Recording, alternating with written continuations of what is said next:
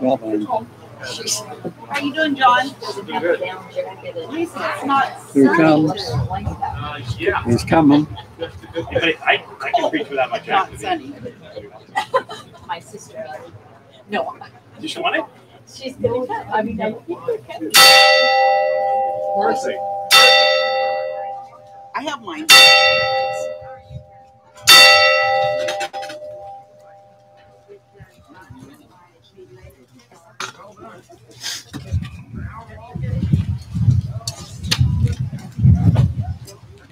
Well, good morning. Happy summer to you all.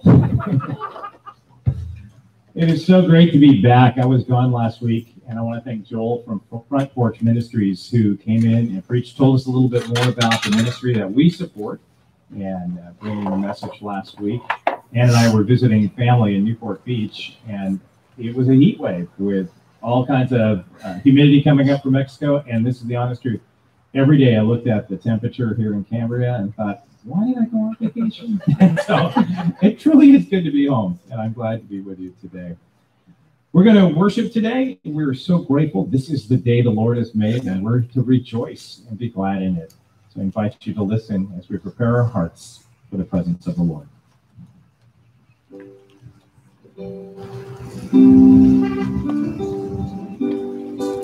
Turn the pin.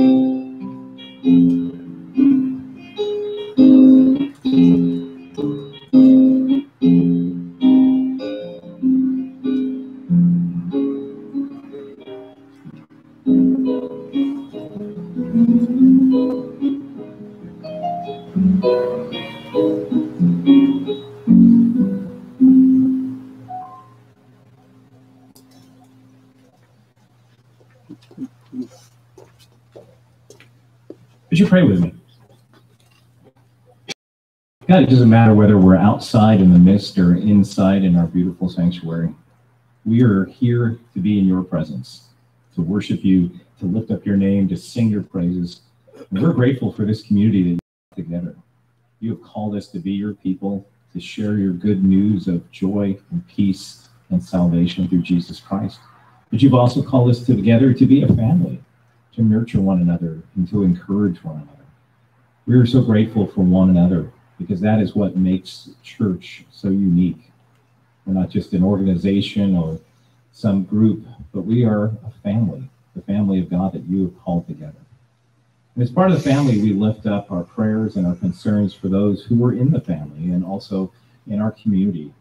Lord, I want to thank you especially and give you praise for Don Weidekamper, who's continuing to heal from his surgery.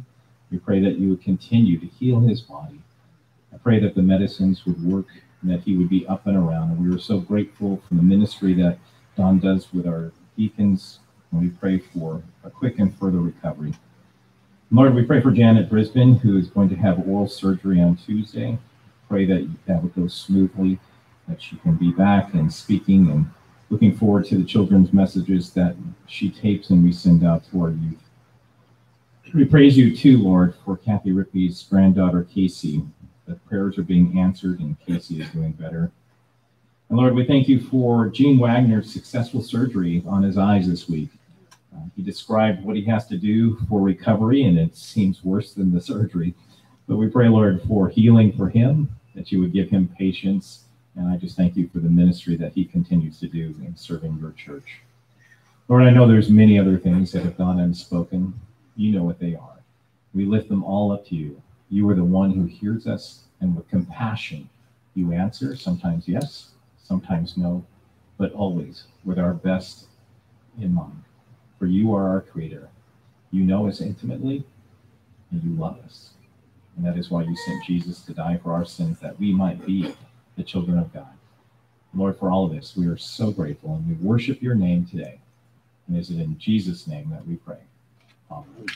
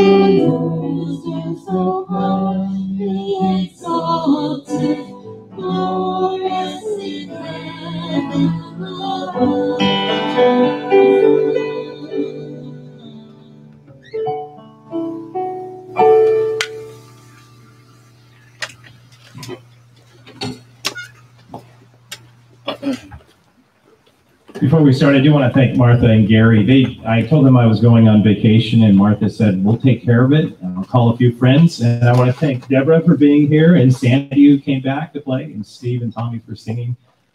Great things happen when I'm gone. So I'll be leaving in tomorrow. Yeah.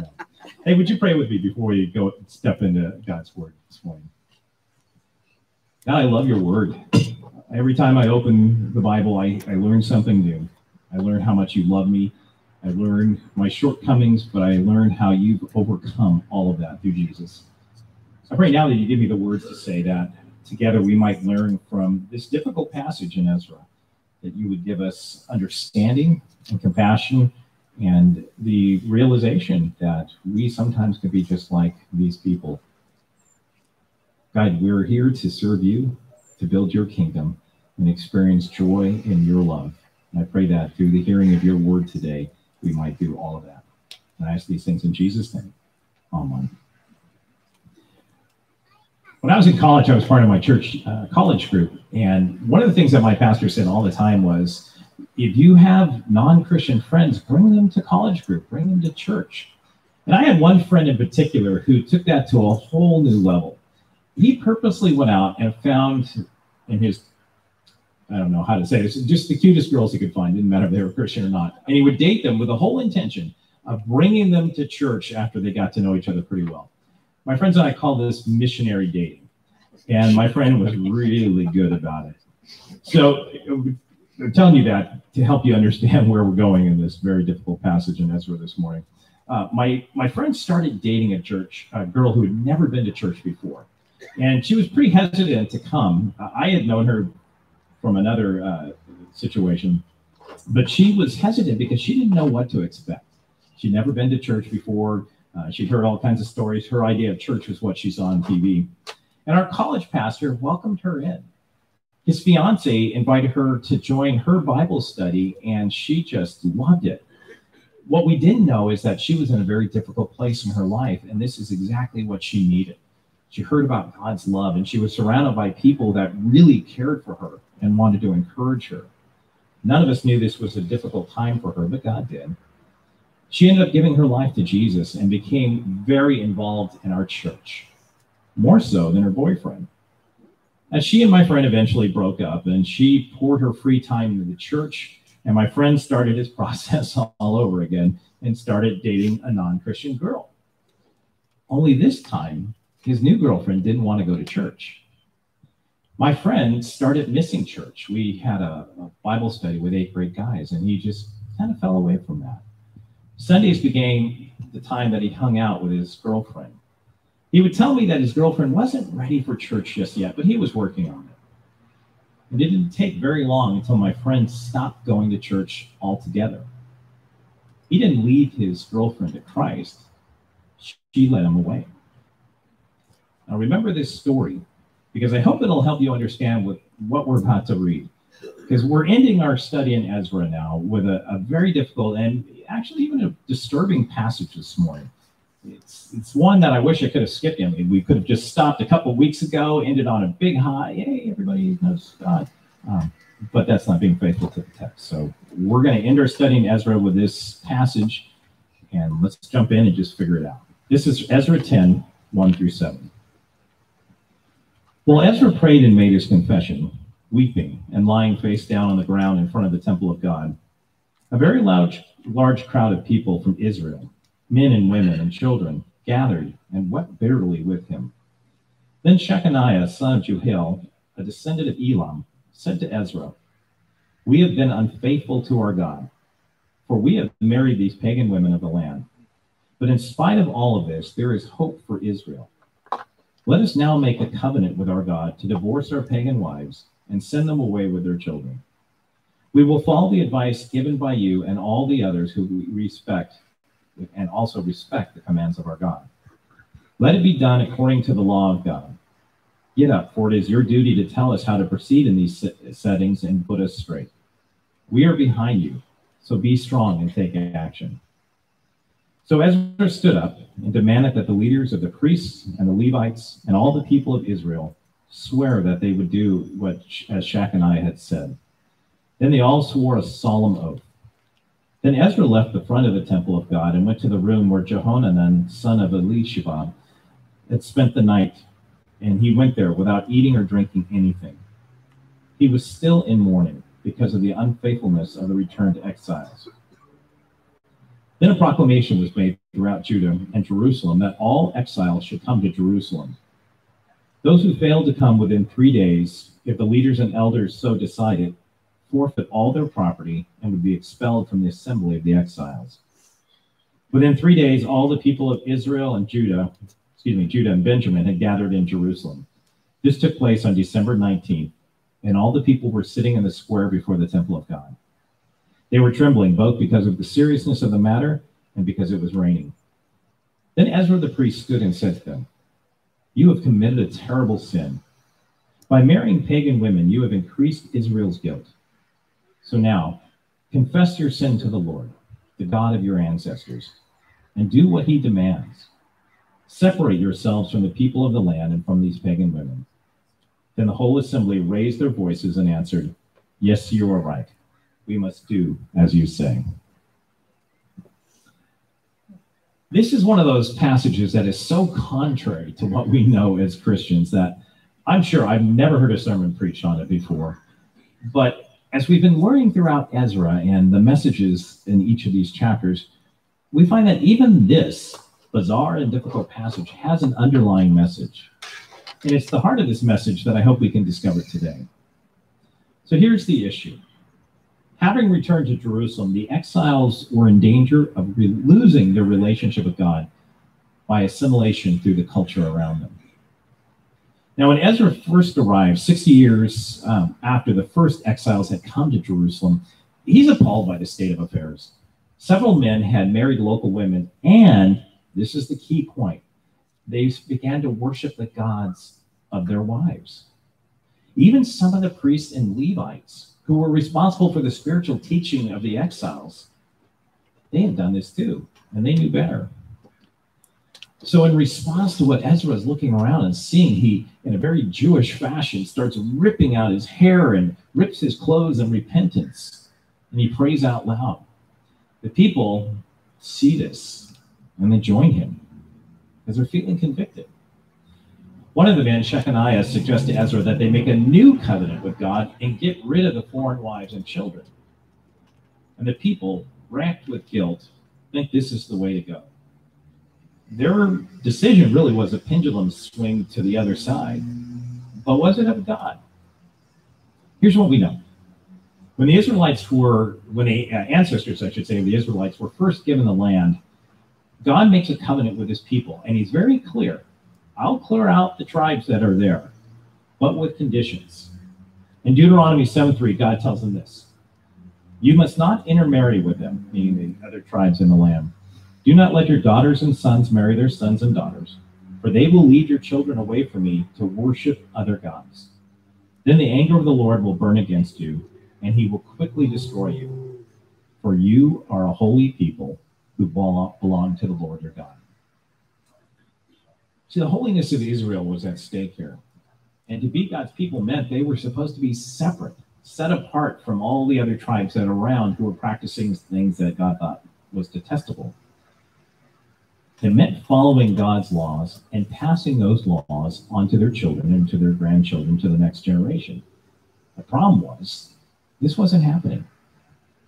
See, when a husband who married a foreign wife died, the land went to the survivors. And in Jewish law and the law around, that land became foreign land. Even though it was bought by the Jewish family, it was tilled, houses were built on it. If one of these people who had married a foreign wife, if he died, his land, his stock, his cattle, his family, everything became foreign. It was no longer part of Israel. The other thing is, the men knew better. They knew that they should never have married these pagan wives who were unwilling to learn the ways of God. And that's the key for us this morning to help understand this passage. Several times God had sent their ancestors prophets to warn them not to take wives for themselves or their sons from the land, for those who were not part of the tribe. They were to have nothing to do with the pagan cultures that were surrounding them. Now, the returning exiles, they came back, but they blew it with God. So to fix what they had done, they decided to divorce themselves from the problem that they had created. And here's the thing. There were only 111 men who had done this out of about 30,000 exiles who returned. You continue reading on in verses 18 through 44 of chapter 10. It's just a list of names and the occupations of the people who have done this. Their disobedience could have a devastating effect on the nation, a nation that they were trying to rebuild in many ways from scratch. Assimilation into the culture is what happened to the 10 tribes of the north, where they just ceased to exist. So that had to be a little bit on their mind. So they divorced their foreign wives and got rid of their children. And here's where we struggle with this as Christians.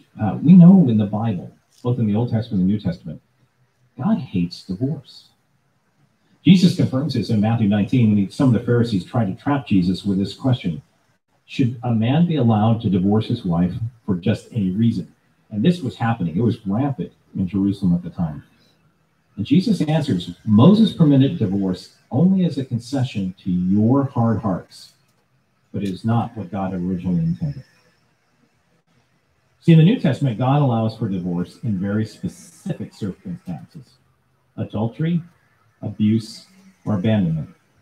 Marrying a foreign wife was not one of these conditions. The Apostle Paul gives us further guidance. The church in Corinth was tearing itself apart because the believers were divorcing their unbelieving spouses. And this is what Paul writes to them. If a Christian man has a wife who is not a believer and she's willing to continue living with him, he must not leave her. And if a Christian woman has a husband who is not a believer and he's willing to continue living with her, she must not leave him. For the Christian wife brings holiness to her marriage, and the Christian husband brings holiness to his marriage. Otherwise, your children would not be holy, but now they are holy. But if the husband or wife who isn't a believer insists on leaving, let them go. In such cases, the Christian husband or wife is no longer bound to the other, for God has called you to live in peace.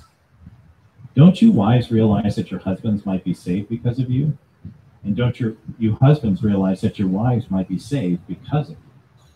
This is 1 Corinthians 7, 12 through 16. Nowhere does God command that people divorce their spouses. As Jesus says, the two shall become one flesh. And the biblical understanding is a divorce tears apart the very thing that God considers holy. So the question is raised in this chapter: did Ezra's men go too far under his leadership by divorcing their foreign wives?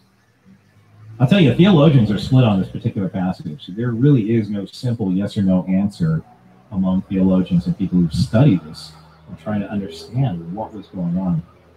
On the one hand, the history of Israel shows that there are many times that God's people fell away because of the influence of foreign wives and foreign gods. And look at King Solomon. This was his downfall. But there's many examples of foreigners marrying into Jewish families and becoming significant in God's kingdom. Probably the greatest example I can think of is Ruth, who was a Moabite, one of the tribes that was forbidden. She marries Boaz and becomes the great-great-great-grandmother of King David and part of the line, a direct ancestor of Jesus. So as modern Christians raised on Jesus' teaching and Paul's urges to the church, when we read this passage in Ezra, we wish, at least I do, that they had at least offered an opportunity for the 111 men to invite their wives into the fellowship, to give up their pagan gods and follow the one true God. If they'd done that, this would have been a far different story. They would have repented of their sins and taught their wives and children to follow God's love, and we wouldn't have had the tragedy that appears here and also appears even in more harsh form in Nehemiah chapter 13, which is the follow-up to Ezra. But I understand why they took extreme measures. They were desperate to get right with God. Have you ever been in a situation like that? Maybe you've done something or neglected something and you just feel so distant from God, and you would do anything to get back that joy of your salvation, as the scriptures say. Even willing to compromise. They were in that spot. They had realized that they had gone so far away from God even though they had been sent back to the Holy Land to rebuild the worship and the community. And they were desperate to get right with God. They knew they had done wrong. The men who married these local wives were being led into pagan worship. They had disobeyed God's command, and the rest of the nation was equally complicit because they allowed it to happen. Now they're willing to bargain with God in the form of a new covenant, thinking that's going to eliminate the sin that they had allowed to creep into their lives and community. So here's the takeaway we get from this difficult story in Ezra. Bottom line is God desires our faithfulness. All of us get caught up in sins on a daily basis. Some are here right now struggling with sin in situations where there doesn't seem to be any solutions. But the good news for us is we have a greater hope than even the exiles knew. We have God's promised deliverer, the one who is the new covenant. Let me read this passage to you from Hebrews 10. This is verses 11 and 12 and 19 and 22. Under the old covenant, the priest stands and ministers before the altar day and after day, offering the same sacrifices again and again, which can never take away sins. But our high priest offered himself to God as a single sacrifice for sins, good for all time. And so, dear brothers and sisters, we can boldly enter heaven's most holy place because of the blood of Jesus. By his death, Jesus opened a new and life-giving way through the curtain into the most holy place. And since we have a great high priest who rules over God's house, let us go right into the presence of God with sincere hearts, fully trusting him. For our guilty consciences have been sprinkled with Christ's blood to make us clean, and our bodies have been washed with pure water. This is the great news that we celebrate this morning, that we are forgiven by the sacrifice of Jesus for our sins. But what do we do when we continue to sin and maybe even ignore God's instruction for our lives? Well, I found myself in these positions before, and here's some practical advice that I found throughout Scripture that has helped me many times over, and I'm hoping it will help you this morning as well. I think of it like the 3 R's for overcoming the messes that we tend to make in our life when we ignore God. It's realize, repent, and reform. I struggled to find 3 R's. That way you could remember this, but let me unpack this a little bit for you. Realize, repent, and reform. It's actually what we've been talking about over the last 3 weeks. Realize is realizing that the sin that we are doing needs to stop. You see, sometimes when we get caught up in sin, we try to rationalize it, or justify it, or think of it as normal, and maybe even celebrate it. I think we need to start by realizing when we sin. And here's where I often struggle. It's sometimes with the little sins. You know, the things that we almost don't even think of as sins, like little white lies or little things that just get us one step a little further down that path of walking away from God completely. Maybe it's a little fib or a little misdirection. The thing is, little sins don't magically erase themselves. If we don't take notice of even the little things, we may be deceiving ourselves when the stakes are much higher, like the exiles had done with their foreign wives. As I look at the story in Ezra 10, I gotta believe they did start out thinking, you know, today's a great day to ignore the word of God. There's some cute women over there. Let's go. You know, nobody starts off like that. Well, maybe no one, but most people we know. I imagine it was innocent at first, or maybe smiling at the beautiful women at the well, or walking her home, inviting her to dinner, and like my friend in college, without realizing they've invested in someone who doesn't know or even care about God. They're in too deep. They see Ezra repenting on their behalf, and suddenly they have this, oh no, what have I done kind of moment. I mean, they've been racked with guilt, and when they see Ezra the priest repenting, they realize they need to do the same thing. So do we. We need to realize when we've sinned. Not justify it, not make excuses for it, but just stop right there. So, you know, this isn't right. I need to do something about it. When we as Christians do this, it allows us to step closer to what God has ideally for us. The problem is we are often like the people of the exiles. It still happens to us. We have a hard time discovering or even admitting when we're doing wrong in God's eyes. See, the people in the exiles, they were ignoring God's word. They were ignoring his teaching. They were just living the life that they knew. And we do this as Christians too. You know, how many times do we know that something's right and we not do it? Or that we treat Scripture as a suggestion instead of an instruction book? So one of the things that the Bible makes us aware of is that there's a problem.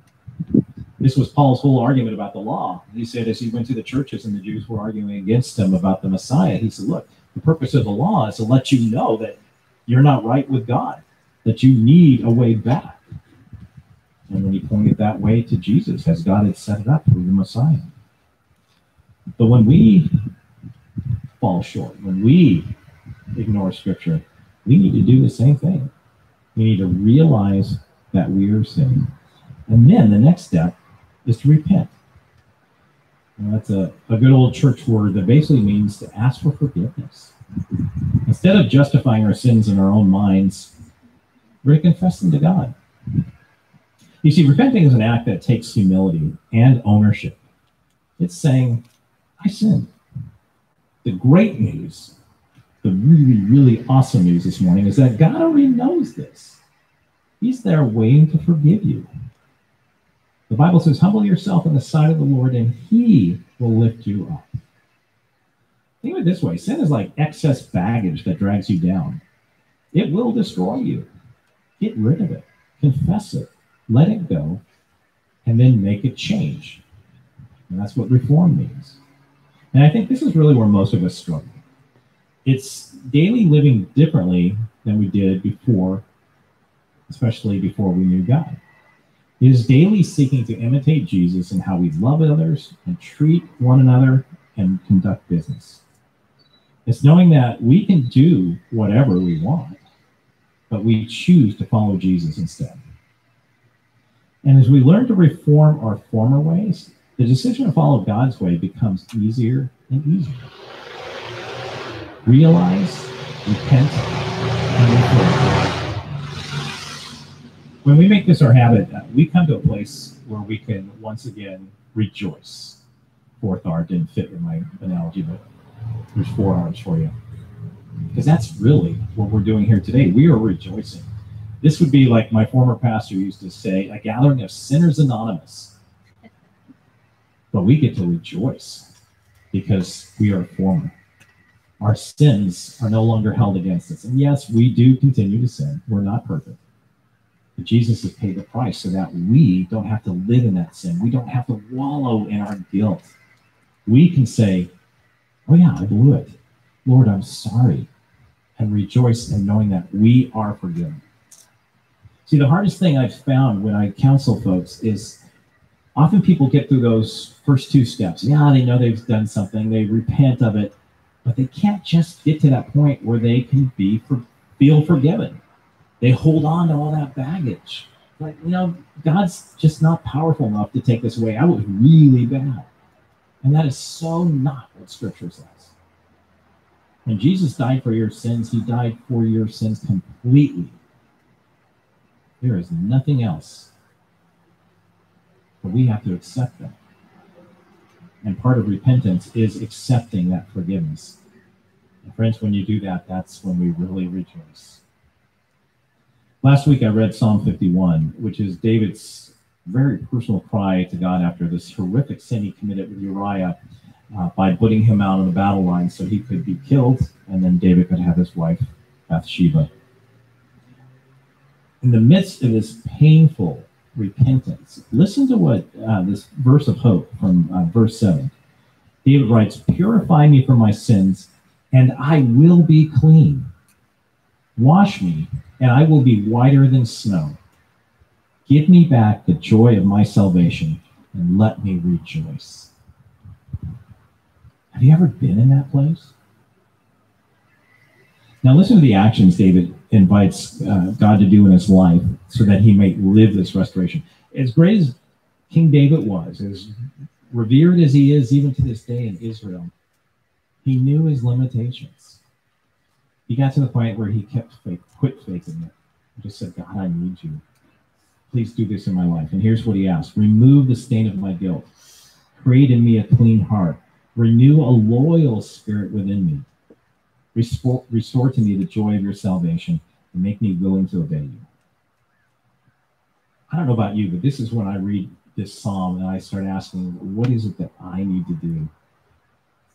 What is it that we need to do? What are we willing to do to get right with God? So what is it that God's word invites you to do? Is there something that you're doing now? Maybe it's a habit you've fallen into. Maybe it's like you want to put in a percentage or a pie graph, like 98% of your life is going so great, but there's that little 2% that still kind of drags you back down, like Satan saying, see, you're not good enough. Come back. You belong to me. Jesus says, wait a minute. You belong to me. So what is it you're doing that we need to repent? Is there something that you're doing that's honoring God, that is in a positive way? If there is, continue to do that. I mean, as I've gotten to know this congregation, you all are great encouragers. You're wonderful players. I'm so grateful to serve here with people who want to know God's word. I mean, there's some things that we're doing as a church that we should continue doing. Another way of wondering if what you're doing is really what God's having you do is ask yourself, is it leading other people to Christ? Is your conversation spiced with love and generosity? I say that because this is an election year. Many, many years ago, I served in the Virginia State Legislature as an intern as part of my seminary training. And one of the things that really impressed me was I'd go out into the hall there in Richmond, and you'd have Democrats and Republicans, and they were just going at it. The big issue of the day was riverboat gambling. You know, one was going to be the downfall of the country. The other was going to be the salvation of the Commonwealth. And these guys and women would go at it. But the chaplain would hold a Bible study once a week on Wednesdays. And I went to that as part of my seminary training. And what a difference. These people who had been arguing with each other, that was a long time ago. Now it's very different. And I just encourage you as a Christian, this isn't a political study. If the answer to any of that is no, let me encourage you to stop, to repent, to seek God's way. Let me leave you with this word. This is Hebrews 10:26-27. Dear friends, if we deliberately continue sinning after we receive the so do not throw away this confident trust in the Lord. Remember the great reward it brings you. Patient endurance is what you need now, so that then you will receive all that he has promised. Let's put that into practice. Let me invite you to pray with me. Therefore, as difficult as this passage is and so foreign to our ears, we can kind of understand that you desire that we live lives that are pure and in truth. You desire that our conversations show love and grace. We thank you for Jesus, who gives a very different ending to a situation like this. Or while we were still sinners and enemies of God, Jesus came that we might have life. Now that is the great news that comes from our salvation. That it doesn't matter how far away we were with you, or even as we came to you and maybe slid back into some things that we had been doing. There is nothing that we can do that will separate us from your love. So right now, today, this very moment, help us to realize maybe some habits we've fallen into, maybe some conversations that aren't so helpful, maybe our attitudes towards others or the way that we've been treating people, where on one hand we're saying encouraging things, on the other we're tearing down. Lord, forgive us for these sins. Forgive us for not being loving. Forgive us for not being encouraging. Forgive us for not pointing the way to Jesus and instead pointing to ourselves. And we want to be your people. We want to receive the blessings you want to pour down. New song today. And as I share this new song, consider the faith of David in the midst of trials that we find in Psalm 27:13. I remain confident of this. I will see the goodness of It's where your blessings come through raindrops, but if your healing comes through tears, what 1,000 sleepless nights are what it takes to know your need.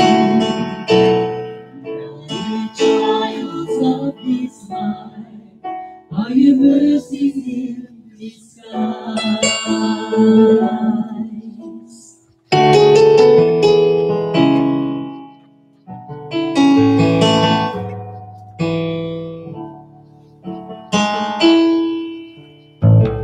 We pray for blessings, we pray for peace, comfort for family, protection while we sleep. We pray for healing, for prosperity. We pray for your mighty hand to ease our suffering, and all the while you hear each spoken need. Yet love is way too much to give us lesser things. What if your blessings come through raindrops? What if your healing comes through tears? What if 1,000 sleepless nights are what it takes to know your name? And what if trials of this life are your mercies in disguise?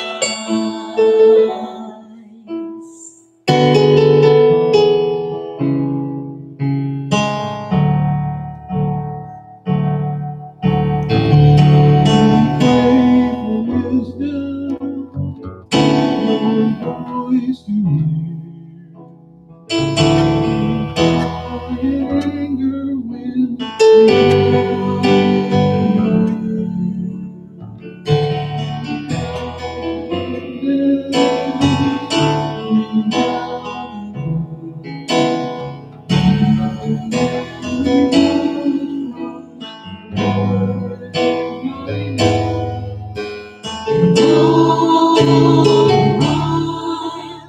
you give each desperate plea. All that we have faith to believe is joyous. It's what if your blessings come through raindrops, your healing comes through tears. What if 1,000 sleepless nights are what it takes to know your name? What if trials of this life are your mercies in disguise? When friends betray us, when darkness seems to win, we know that pain reminds this heart, this is not all.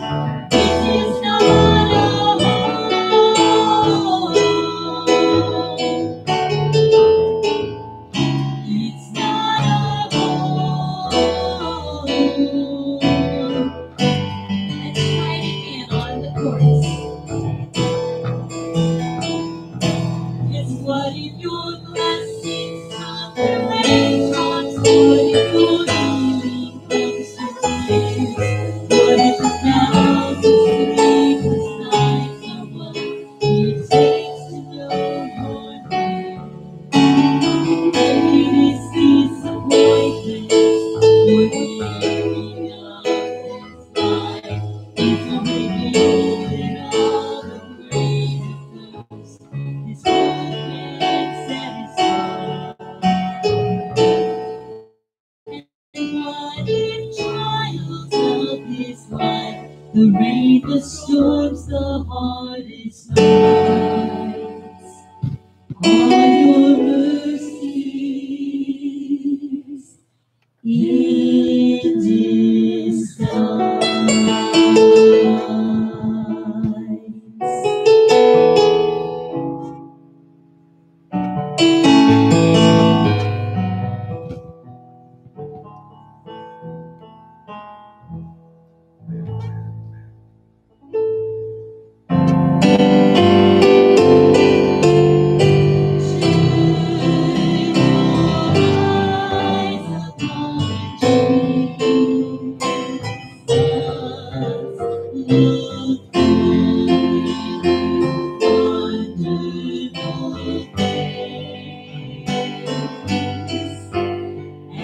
the things of earth will grow strange, fleeting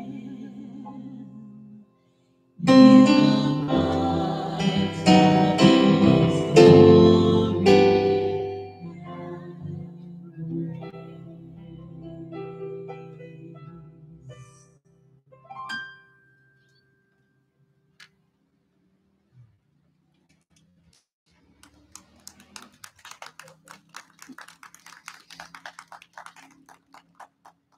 Before we go this morning, I want to remind you that for those of you at home, we are here for you. And I want to thank everyone who sent in their prayer requests. We are praying for you throughout the week.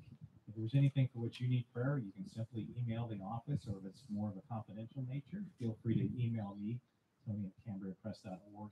We want to pray with you and be your partners in prayer through this difficult time, but we're not going through it alone.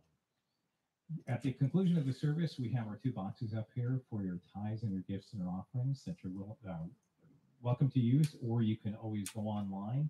You could rather use a credit card and give either through electronic check or your credit card. And for those of you watching live at home right now, that's for you as well. We want to continue the ministry that God has given us here in Cambria, and we're so grateful for your generosity to do that. Next week, we'll be starting a new series. I talked about habits today in this service. I didn't go into great depth because I know that's what we're going to do over the next 6 weeks. A very practical series that I'm putting together right now on what are some habits that we can form as Christians to help us grow closer in our walk and be wonderful examples of Jesus Christ. We'll start that next week, and I look forward to sharing that with you. Before you go, let me give you this good word. This is Paul writing to the church at Thessalonica in 1 Thessalonians 5:23 through 24. Now may the God of peace make you holy in every way, and may your whole spirit and soul and body be kept blameless until the Lord Jesus Christ comes again. God will make this happen, for he who calls you is faithful. May the grace of our Lord Jesus Christ be with you. God bless you. I look forward to seeing you again next week.